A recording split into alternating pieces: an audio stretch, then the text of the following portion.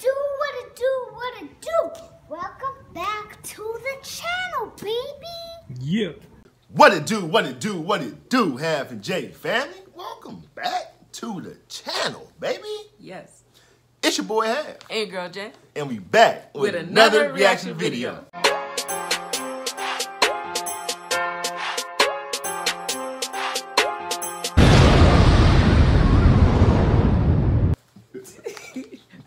All right, y'all, we back in the building once again. I'm gonna take a sip of my water. I know some of y'all out there be hating on me. All he do is, how you go sit there and drink while you're doing reactions?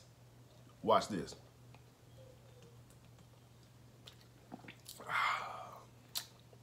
That's how you do it. You feel me? Just off the cap. I'm saying somebody was actually in the comments about all he do is drink on water and eat stuff while he's doing reactions. Motherfucker, I'm hungry. You know what I'm saying? I can't eat or drink some water while I'm doing a reaction. Like, you have to have those people. Knock it off. But anyway. Those people have to. Yeah, I know. I ain't tripping though. Yeah. Feel me? So anyway, let them know who we're going to react to today. We are reacting to Jordan Peterson. And the commentary is... How Hitler was even more evil than you think. How Hitler was more evil than we think. All right, so let's see what Jordan Peterson has to say about Hitler. Now, Jordan Peterson is a very intelligent man. For the most part that I have heard so far, he knows what he'd be talking about.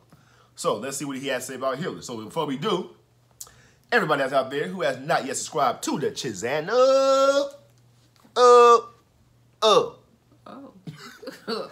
ahead and hit that subscribe button. Yes.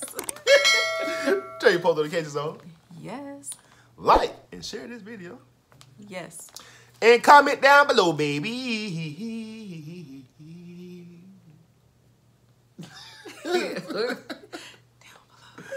Come and join the squad, man. Half and J. Yes. We over here kicking off. What? Good vibes, baby. Good vibes. Boom. All right, here we go, man. Jordan Peterson. Links gonna be down in the description below. Not hot links. Let's get it. So here's what you should have done if you were a Nazi and you wanted to win the war. You should have enslaved the Jews and the Gypsies and had them work, right? You should have had them work for the benefit of the victory, and then if you wanted to, you liquidate them afterwards. That's the logical thing to do if you want to win. And we assume that Hitler wanted to win. But that's not a very intelligent assumption. Why would you assume that?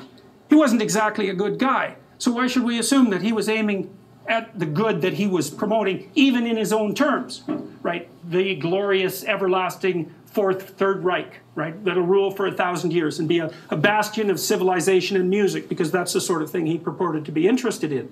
Well, so what do you do with the Jews and the Gypsies?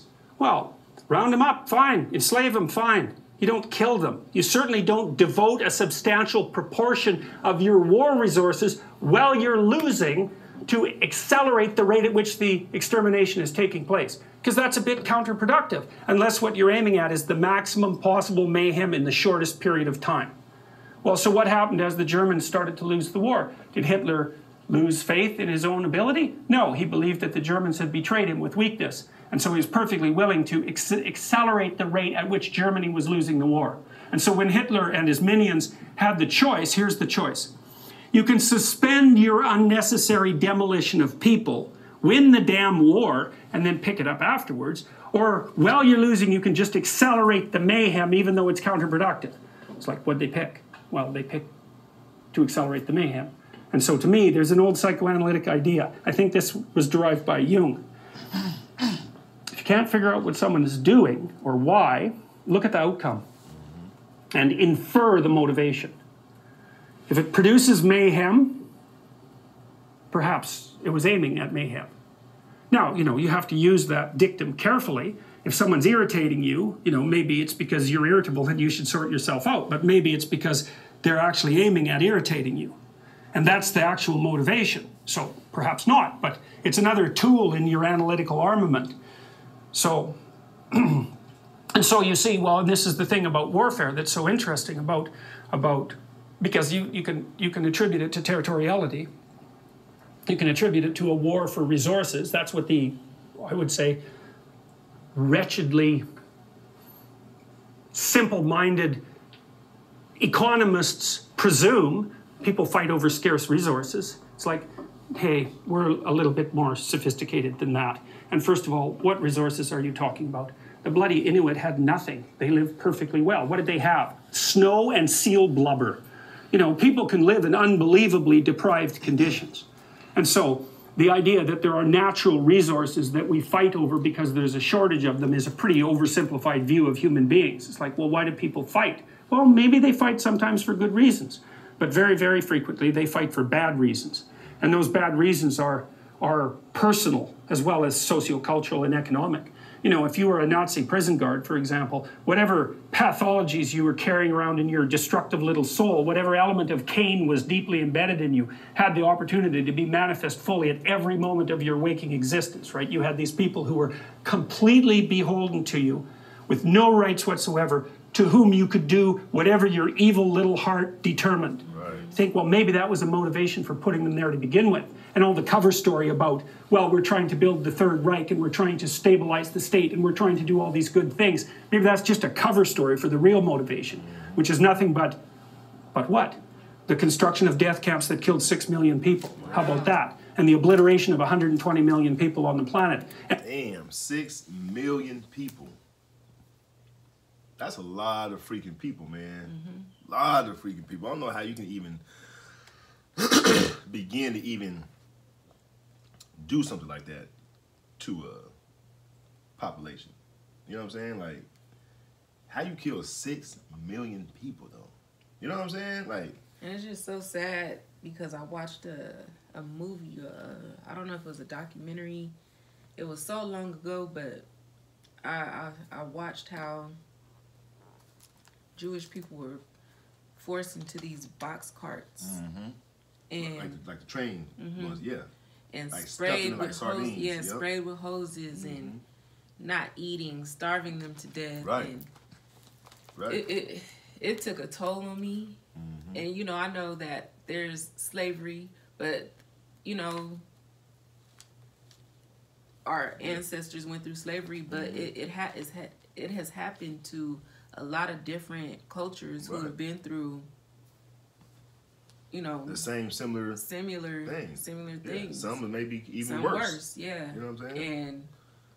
And that's why I think that's why I'm so open-minded. And some people will probably call me whitewashed or, you know what I'm saying? Or whatever they think of me. But it's other races that have been through tragedies as well as black people, you know? But they always... Go ahead. I'm just realistic in that way, and I know you are too. Right. So there's always isolated for blacks, though. Right. You know what I'm saying? Like they, you know, I mean, I can kind of understand why they do it. They always say that the country was built off of us anyway, off our backs. You know what I'm saying? But I think everybody had a play in that, a part in that. You know what I'm saying? In helping build this country up. Right. You know what I'm saying? So, you know, but I'm for people. Right. In general, just people, period. Right. You know what I'm saying? Right. So people could think of me however. Right. I know my true heart and how I feel. So hey y'all, let's try to put a petition out there, man, for Jordan Peterson, man, so he can be the president. You know what I'm saying? I think he's so intelligent. And he's open-minded though about a lot of things. Yes. Though. You know what I'm saying? He don't just look at it at the right or the left. He tells the truth, the blunt truth. Exactly, of how it's supposed to be and how it should and be. And how things are done. Right. And have been done. And right. A lot of people get upset. And it's so sad that people will not accept the truth. Right. What's so hard about accepting the truth? They don't want to see it. No, but why? They feel guilty in some kind of way. I don't know what kind of way they'll feel guilty about. For hearing the truth. Because they've been living with this lie for so long, telling it people that they run into, come in contact with. So now if they feel like they have to upside from what they was believing in into what the actual truth is, they would feel embarrassed. You know what I'm saying? Like I've been preaching this for all my life, but now all of a sudden that's just people set in their ways and who are closed-minded. Right. Closed-minded, yeah. Pretty much. Just only want to be told what they want to hear. Yeah. And what's good to their ears. Yeah. I don't understand it, but hey. Yeah. I mean, killed 6 million people. How about that? And the obliteration of 120 million people on the planet, and the leaving of Europe in ruins. Maybe that was the motivation. Or are we going to attribute to Hitler the highest possible motives? Say, no, it's an archetypal manifestation of Cain. Now, he's going to put up a front that says, well, I'm your savior. It's like, well, destructive people think that Cain is their savior. Said I think that Cain, though, is his brother. I don't know, y'all know who Cain is, but he was in the Bible. You know what I'm saying? So, that's crazy. I call that the bully syndrome, too. Like, Yeah. you took your anger and your frustrations out on innocent people who... 6 million people. Right. Defenseless people. They were bullied into a situation, and it's just sad that... And that's what you call taking advantage of your authority, leadership, authority, your power, you know what I'm saying, your position, the whole 9 yards. Like, you take advantage of that. You know what I'm saying? Like, and that's why some people shouldn't be placed in power or in position to lead, because a lot of people are not good leaders. Oh, yeah. You know what I'm saying? You know, and I think for those type of leaders, they intimidate their followers. Oh, yeah. You feel me? They're not following you because For they sure. believe in what you're doing. They're following you because they're scared of you. They're intimidated by you. You know what I'm saying? They feel like if they don't follow you, what's gonna happen to them? The bully. That's why Right. You the know what bully I'm saying? syndrome. Right. So Very sad. y'all let us know. Y'all give us y'all thoughts about the Jordan Peterson. How Hitler was even more evil than you thought he was. Leave your comments down below. Smash that like button. Subscribe to the channel. Yes. And let's get to some shout outs. Okay, first shout out goes to Lawrence Stoner. What's up, Lawrence Stoner? Lawrence Stoner. Hey, I like that name, baby. You feel me? You can get stoned, man. Yeah. Goodness. But anyway, shout out to you, though, Lawrence, man. Hope you enjoyed that Jordan Peterson. Yes. Leave your comments down below. Leave your thoughts Yes. and your opinions. And we will definitely get back with y'all in the next reaction video, man. Yes. And second shout out goes to Joe Ryan. What's up, Joe Ryan? Joe Ryan, what's going on with you, man? Shout out to you. Yes. Hope you enjoyed that JP. Let us know what other Jordan Peterson or any other commentary that you guys might be interested in, that you guys might want to hear our thoughts about and our opinions on.